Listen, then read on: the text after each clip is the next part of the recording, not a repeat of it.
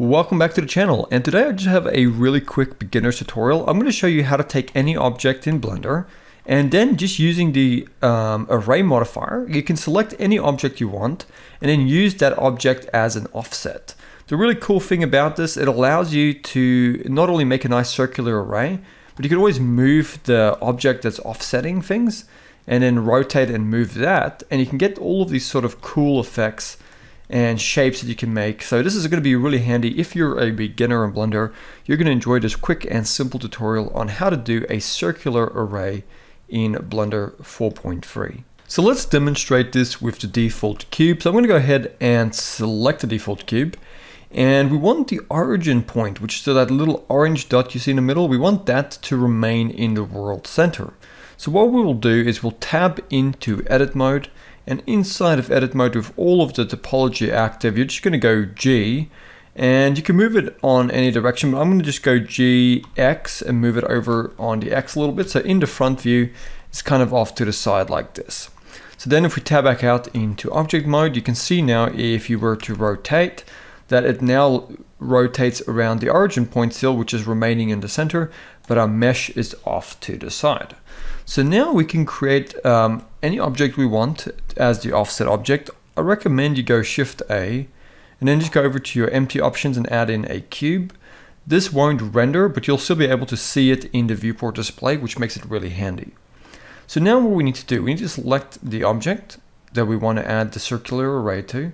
We want to go over to our modifiers and go and add modifier, click on search and then type in array, click on the array modifier, and by default we have all of these factors that we can mess around with.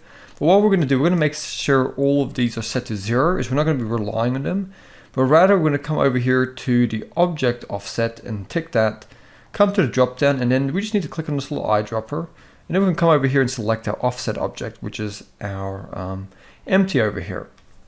So what we can do now is we can actually select this empty, and we can go R and Z and rotate it onto Z, and I'm just going to rotate it a little bit like this. And now you can see we have this offset. So all we have to do is just select our cube, go over here to our count and give it a number. So I'm going to go maybe like 12.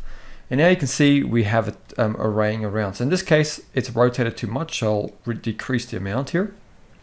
So now I've got 9 cubes. Now I'm going to show you a really cool trick here. If you want a very specific amount of cubes to be perfectly arrayed, or any object for that matter, all you have to do is choose your count. So in this case, I'm going to say I want 12.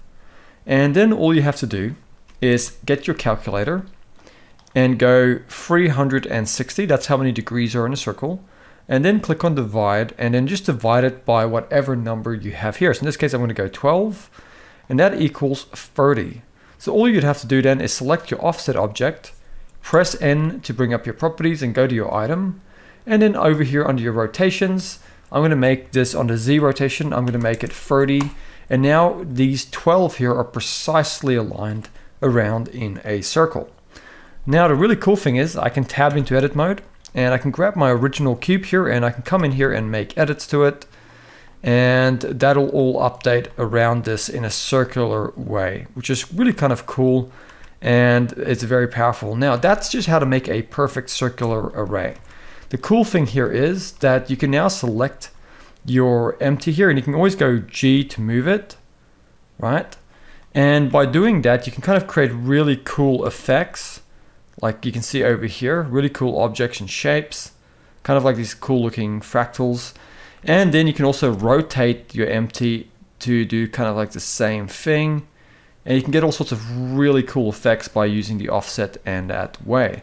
So I really hope you guys have enjoyed this little introduction, so beginner's guide to using the circular array or the object offset here. I'm sure this will come in handy with some of your projects, and I'll see you guys next time. Thank you for watching.